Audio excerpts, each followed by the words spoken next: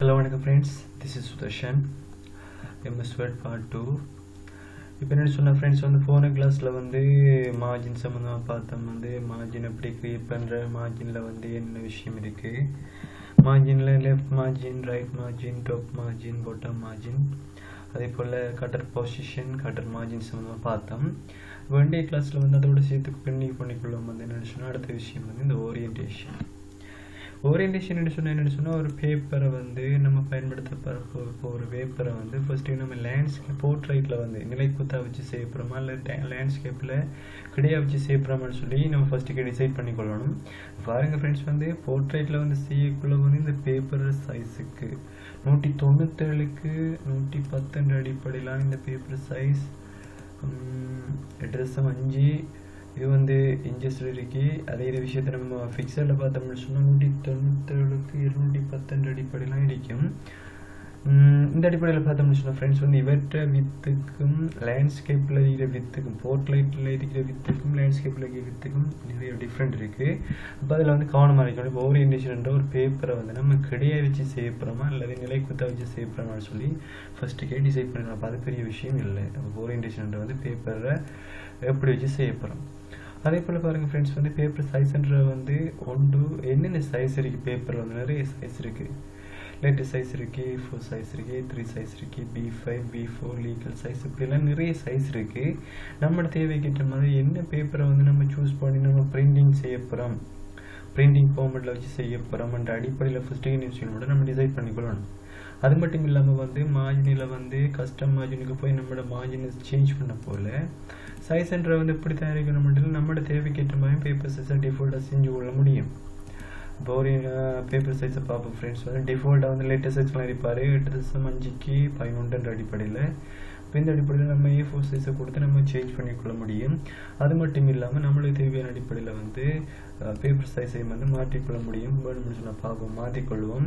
Paper size வந்து உதாரணத்துக்கு 5க்கு 5 இன்ச்சஸுக்கு 5 inches. இங்கே ப்ரீவியஸ் ஆப்ஷனில் பார்த்தீங்கன்னு சொன்னால் அவருக்குரிய மாற்றம் தெரியும். வந்து நான் வந்து இப்போ ஓகே பண்ணி கொடுக்குறேன் பாருங்கள். 5க்கு 5 என்ற அடிப்படையில் வந்து என்ன செஞ்சுருக்கேன்னு சொன்னால் இந்த மார்ஜினை பேப்பர் சைஸை வந்து செட் பண்ணியிருக்கேன்.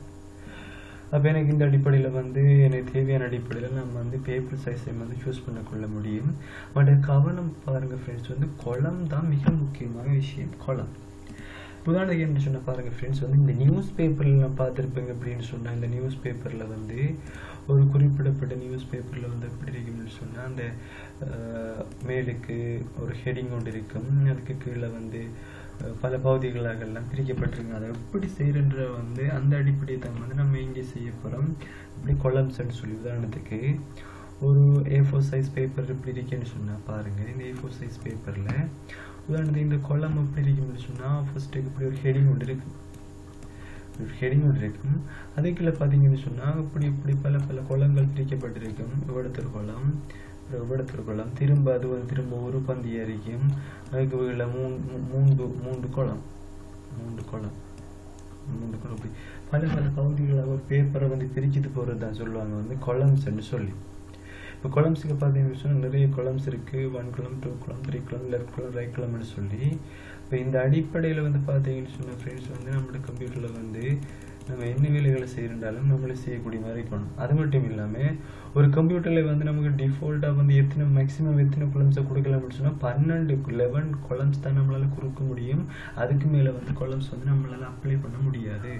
ஒரு கம்ப்யூட்டரில் வந்து வேர்டில் வந்து நம்ம மேக்ஸிமம் கொடுக்கக்கூடிய கொலம் எண்ணிக்கை வந்து 12. இப்போ இந்த அடிப்படையில் பாருங்கள் ஃப்ரெண்ட்ஸ், வந்து 1 column 2 column 3 column left right ஹேண்ட்லாம் இருக்காரு. ஃபஸ்ட்டுக்கு வந்து கொலம்ஸ் வந்து பார்ப்போம். ஃபஸ்ட்டு நான் வந்து பாருங்கள் ஃப்ரெண்ட்ஸ், நான் எப்படி ஃபஸ்ட்டு பாருங்கள் முதலாக டிசைட் பண்ணி கொடுக்குறது வந்து ஒரு ஹெடிங் ஒன்று போடப்புறம் வந்து perform word processing போட்டுக்கொள்கிறேன். Perform word processing. Okay, perform word processing இவற்றை ஓகே இவர் வந்து இருக்கட்டுன்னா இவர் ஃபோன் சைஸை வந்து கூட்டிக்கொள்கிறேன். இது ஃபோன் சைஸ் அப்படி எல்லாம் நம்ம ஷார்ட்கட்டில் கூட்டிக்கொள்ளலாம். இதெல்லாம் வந்து வார கிளாஸுகளில் பார்ப்போம். இப்போ என்னென்னு சொன்னால் இப்போ நம்ம வந்து ஃபஸ்ட்டுக்கு ஒரு நியூஸ் பேப்பர் இருக்குது, அவருக்கு ஃபஸ்ட்டுக்கு வந்து ஹெட்லைன் இருக்காரு, போல்டு பண்ணியிருக்காரு. நம்ம வந்து பேஜ் செட்டப் தான் செய்கிறோம். வந்து இப்போ அந்த அடிப்படையில் வந்து பேஜ் லேஅவுட் விஷயத்தை பார்த்தீங்கன்னா இப்போ கொலம்னு சொன்னால் என்ன இப்போ பாருங்கள் ஃப்ரெண்ட்ஸ் வந்து கொலமண்ணுக்குள்ளே வந்து நம்மளுக்கு தெரியும் வந்து நிலை குத்து இப்படி இருக்கிறது எல்லாம் வந்து கொலமண்டு இப்படி கிடையா இருக்கிறது எல்லாத்தையும் வந்து ஒவ்வொரு ரோவையும் வந்து அந்த அடிப்படையில் இருக்கிறாங்களா ரோன்னு சொல்லுவாங்க. அப்போ ஒரு பேப்பர் வந்து எப்படி கவனத்தில் கொள்ளப்படும் என்று சொன்னால் ஒரு கொலம் என்ன இருக்கிறது வந்து இந்த A4 சைஸ் பேப்பர்ன்ற வந்து ஒரு கொலம். இப்போ இந்த அடிப்படையில் பார்த்தோம்னு சொன்னால் பாருங்கள் ஃப்ரெண்ட்ஸ், நான் என்ன செய்ய போகிறேன்னு சொன்னால் இந்த பேப்பருக்குள்ளே எப்படியான மாதிரி கொலம்ஸ்களை செஞ்சு கொள்ள போகிறேன்ன்றதான் விளக்கம் கொடுத்தேன். இப்போ பாருங்கள் ஃப்ரெண்ட்ஸ் வந்து நான் என்ன செய்ய போகிறேன்னு சொன்னால் 2 பிளான் வந்து 2ஆக பிரித்து இந்த பேப்பரை வந்து 2ஆக பிரித்து இங்கேலையும் கொஞ்சம் டைப் பண்ணணும், இங்கேலையும் கொஞ்சம் டைப் பண்ணணும். அப்போ அதுக்கு என்ன செய்யலாம்னு சொன்னால் பாருங்கள் ஃப்ரெண்ட்ஸ், பேஜில் விட்டுக்க அதே ஆப்ஷனுக்கு நான் பாருங்கள் கொலம்ஸுக்குள்ளே டிரெக்டாக விடுத்து 2 கொலம்ஸை கொடுக்காதீங்க. 2 கொலம்ஸை கொடுத்தோம்னு சொன்னால் விடுத்து அந்த ரூலரை டிரெக்டாக காட்டுவார். இப்போ பேப்பரை 2ஆக பிரிச்சு விட்டாரு டோட்டலாக. நமக்கு இப்படி வரக்கூடாது. அப்போ எப்படி வரணும்னு சொன்னால் வந்து மேலேக்கு இருக்கிற ஹெடிங் வந்து கட்டாயம் அப்படி இருக்கணும், கீழே இருக்கிறது தான் வந்து நிச்சயமாக 2 கொலமாக பிரிக்கப்படணும்.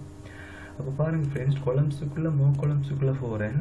இதில் வந்து பாருங்கள் 2 கொலம்ஸை கொடுக்குறேன். ஓகே, இப்போ இந்த பேப்பரில் ப்ரீவியூ ஆப்ஷனில் பார்த்தீங்கன்னு சொன்னால் அந்த பேப்பரை ஃபுல்லாக 2ஆக பிரிக்கிறாரு. அப்போ 2ஆக பிரிக்கட்டும், ஓகே பிரச்சனை இல்லை. இப்போ எனக்கு வந்து ஹெடிங் வந்து மேலே கிடைக்கணும் அப்படின்னு சொன்னால் பாருங்கள் ஃப்ரெண்ட்ஸ், இந்த அப்ளை டுன்றதில் வந்து நம்ம அப்ளை பண்ண வேண்டிய விஷயம் என்னென்னு சொன்னால் திஸ் பாயிண்ட் ஃபார்வர்ட் இந்த ஹோல் டாக்குமெண்ட்ன்ற வந்து எல்லா விஷயத்தையும் அப்ளை பண்ணுன்ற எல்லாத்துக்கும் அப்ளை பண்ணி திஸ் பாயிண்ட் ஃபார்வர்டுன்றது வந்து என்ன விஷயம் ஹோல் டாக்குமெண்ட் எல்லா டாக்குமெண்ட்டுக்கும் அப்ளை பண்ணி திஸ் பாயிண்ட் ஃபார்வர்ட் வந்து இந்த செக்ஷனுக்கு மட்டும். அதாவது வந்து இவர் அப்ளை பண்ணிக்கின்ற பாருங்கள் ஃப்ரெண்ட்ஸ், மேலுக்கு ஹெடிங் அப்படி இருக்குது, கீழுக்கு 2 கொலம்ஸாக அப்படி சுற்றுவார், 2 கொலம்ஸாக அப்படி சுற்றுவார், 2 கொலம்ஸாக. அது மட்டும் இல்லை, எடுத்து பார்த்தீங்கன்னு சொன்னால் லைன் பிட்வீன் இருக்காரு. இந்த கோட் இப்போ இந்த கொலம்ஸுக்கு இடையில் வந்து ஏதாவது கோட் அடிக்கணும்னு சொன்னால் நம்ம என்ன செய்யலாம், இந்த கோட்டை போட்டோம்னு சொன்னால் இவடுத்த ப்ரிவியூவில் காட்டுவார்.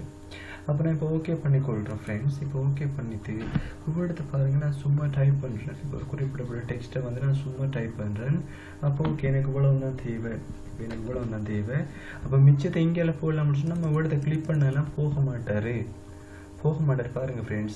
நம்ம வந்து இந்த கொலம்ஸுக்கு அடுத்ததாக இருந்த பிரேக்ஸுக்கு பார்த்தீங்கன்னு சொன்னால் ஃப்ரெண்ட்ஸ், இந்த கொலம்ஸுக்கு அடுத்ததாக இருந்த பிரேக்ஸுக்கு போய் பார்த்தீங்கன்னா இன்னொரு ஆப்ஷன் ஒன்று இருக்குது. அப்படின்னு சொன்னால் கொலம்ஸ் இன்னைக்கு பாருங்கள், இந்த கொலம்ஸை 2ஆக பிரித்த மாதிரி இன்னும் இருக்கிற கொலம்ஸுக்குள்ளே இங்கெல்லாம் போகிற மாதிரி நான் குறிக்கிற அந்த அரோமாட்டு காட்டுது.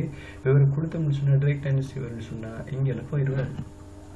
இப்போ பிரேக்ஸுக்குள்ளே இன்னும் இருக்கிற ஆப்ஷனை நம்ம கொடுக்கணும். அது வந்து கன்வெர்ட் பண்ணி காட்டுறேன் பாருங்கள்.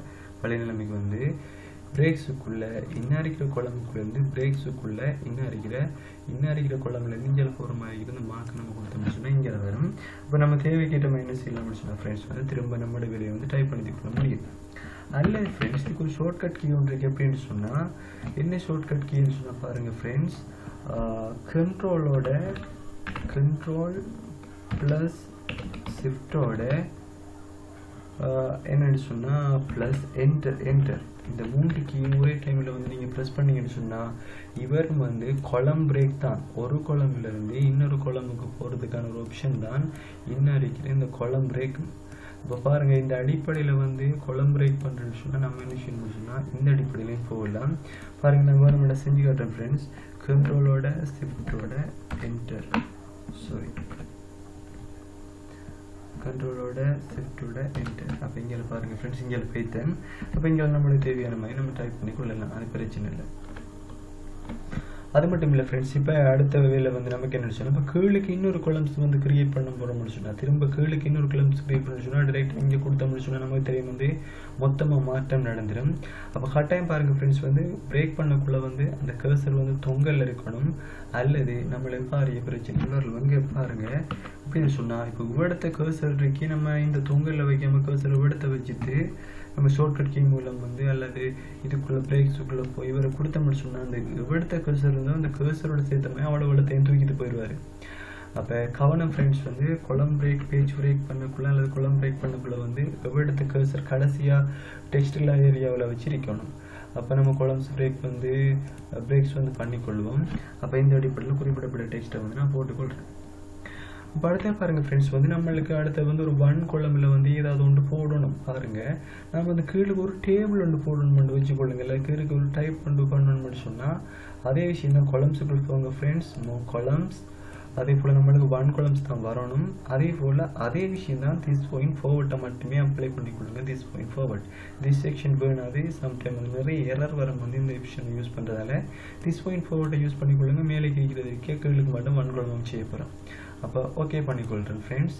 இப்போ வந்து நம்ம என்ன இப்போ ரூலரில் வந்து இந்த மாற்றம் உங்களுக்கு விளங்க. இப்போ நம்ம என்ன விஷயம் டைப் பண்ணாலும் கூட இவ்விடத்தை டேபிள் கிரியேட் பண்ணலாம், என்ன வேணும்னு செஞ்சு கொள்ளலாம். இவ்விடத்தை வந்து 1 columnலாம் இருக்கிற ரூலரில் வந்து விளங்கும். இப்போ இங்கே போனால் 2 columns கட்டுறாரு, இங்கே வந்து 1 columns. அப்போ இங்கே பாருங்கள் ஃப்ரெண்ட்ஸ், இப்போ வந்து இங்கே 1 columnsல இருக்கிறாரு. அப்போ அடுத்து வந்து நமக்கு என்ன வேணும்னு சொன்னால் திரும்ப ஒரு 3 columns வேணும்னு சொன்னால் நம்ம என்ன செய்யலாம், மோ columnsக்குள்ளே போடலாம். கர்சர் வந்து பாருங்கள் ஃப்ரெண்ட்ஸ், லாஸ்ட்டாக வச்சுருக்கேன். மோ columnsக்குள்ளே போகிறேன். 3 columns அப்ளை பண்ணிக்கொள்கிறேன். லைன் பிட்வீன் வந்து எனக்கு தேவையில்லைன்னு சொன்னால் ஓகே. அதே விஷயம் தான் ஃப்ரெண்ட்ஸ் வந்து திஸ் பாயிண்ட் ஃபார்வர்ட் அப்ளை பண்ணிக்கொள்கிறேன் வந்து இப்போ ஓகே பண்ணிக்கொள்கிறேன். இப்போ நம்மளோட ரூலர் வந்து 3 பகுதிகளாக பிரிக்கப்பட்டிருக்கு. இப்போ நான் என்ன விஷயத்தை டைப் பண்ணிக்கொள்ளலாம் ஃப்ரெண்ட்ஸ். அதே போல் நம்ம வந்து இங்கே போகிறேன். ஆகவே நான் பேஜ் பிரேக்குள்ளே போய் இவர் அப்ளை பண்ணிக்கொள்கிறேன். அப்ளை பண்ண டைரக்ட் என்ன செய்வாருன்னு சொன்னால் இதுக்குள்ளே போயிடுவார், மற்ற columnsக்குள்ளே போகிறாரு. அப்போ அதே போல் ஃப்ரெண்ட்ஸ் பாருங்கள், இதுக்குள்ளேயும் போகிறேன். அப்போ இங்கே ஓகே டைப் பண்ண வேண்டிய விஷயத்தை டைப் பண்ணித்தேன். நம்ம பிரேக்குள்ளே அங்கல் columnsக்கும் போகணும். ஓகே, அப்போ நான் அங்கல் columnsக்கும் போய் நான் வேலைகளை செய்கிறேன். அப்போ பாருங்கள் ஃப்ரெண்ட்ஸ், வந்து படிப்படியாக நம்மளோட வேலைகளை வந்து தொடர்ச்சியாக செஞ்சுட்டு போகலாம் வந்து இந்த columnsஐ யூஸ் பண்ணி. ஆனால் இந்த columnsல இந்த மோ columnsன்ற ஆப்ஷனுக்குள்ளே வந்து ஃப்ரெண்ட்ஸ் உங்களுக்கு இந்த திஸ் பாயிண்ட் ஃபார்வர்ட்ன்ற ஆப்ஷன் வந்து நம்மளால் செய்ய முடியாதுன்னு சொன்னால் அது வந்து நம்மளால் வந்து என்னன்னு சொன்னால் ஒரு வேர்டு ஒரு பேப்பரில் பாருங்கள் ஃப்ரெண்ட்ஸ் வந்து எக்ஸாம் வந்து எக்ஸாம் பேப்பர் வந்து ஒரு பேப்பருடைய வந்து அவருடைய மெயின் டாக்குமெண்ட் வந்து கிரியேட் பண்ணப்பட்டுறணும். ஆனால் ஃப்ரெண்ட்ஸ் நம்மளோட இந்த பேஜ் லேஅவுட்ஸ் ஆப்ஷனில் வந்து இந்த columns தான் வந்து நம்மளுக்கு பாரிய பிரச்சனை ஏற்படுத்துறது. ஒரு சின்னொரு பிரச்சனை, இந்த சின்னொரு பேஜ் பிரேக்கால் ஒரு பேஜில் இருந்து இன்னொரு பேஜுக்கு போயிடும். பாருங்கள் ஃப்ரெண்ட்ஸ், விடத்தை இப்போ என்ன அடிக்கிற விடத்தை கொடுத்தோம்னு சொன்னால் இன்னொரு பேஜுக்குள்ளே போயிடும். பாருங்கள், நம்மளுக்கு வந்து columnsன்ற வந்து எல்லாம் வந்து ஒரு பேப்பரோடய நம்மளுடைய வேலையும் செஞ்சுருக்கணும். அதில் வந்து நம்மளுக்கு என்ன இருந்த திஸ் பாயிண்ட் ஃபார்வர்ட்ன்ற விஷயம் வந்து நம்மளுக்கு கிளியராக இருக்க முடிச்சுன்னா ஃப்ரெண்ட்ஸ் வந்து எந்த பெரிய column செட்டிங்கையும் வந்து ஈஸியான முறையில் செஞ்சிடலாம்.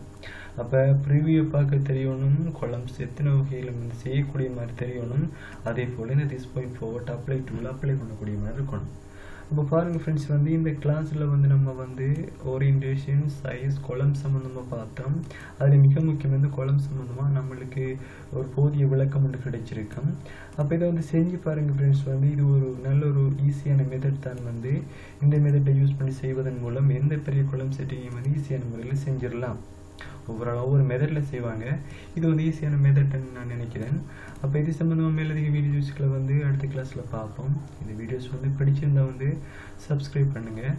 அப்போ அடுத்த கிளாஸில் வந்து மேலதிகமான விஷயங்களை பார்ப்போம். Okay, bye friends.